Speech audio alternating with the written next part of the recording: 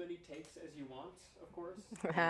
I heard that we're in a rush. 30 minutes and that's it. No, I'm kidding, I'm kidding. It's a joke, I'm joking.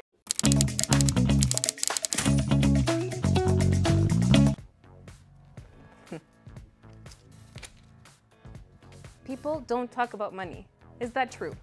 Give me 3 simple pieces of advice to better manage my wealth.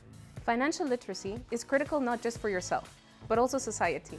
When we understand the consequences of our financial decisions, we are more likely to prepare for our life goals and to be integrated in the financial system. This not only helps us, but enables development and growth in the economy. However, not everyone gets the financial education they need. Let's change that, starting now. People who are financially literate make better choices, which contribute to their financial well-being and the efficiency of markets. The knowledge gap is large. Only 21 countries in Europe teach financial skills in schools. The other 46 leave it to caregivers who don't often have the required knowledge. One particularly underserved group in financial literacy is women. When answering financial questions, women often say, "I don't know," reflecting a lack of confidence in their own financial knowledge. Let's change that. To be financially literate, focus on 4 cornerstones: confidence, budgeting, saving, and investing. Here are our 3 simple principles for wealth management. Start early.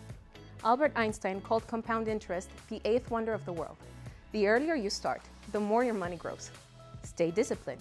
Save regularly, even small amounts. It's the habit that counts. Diversify your savings. Spread your investments to reduce risk and increase potential returns. Remember, start early, stay disciplined, and diversify.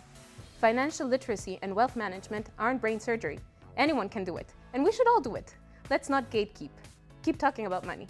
You might learn a thing or two.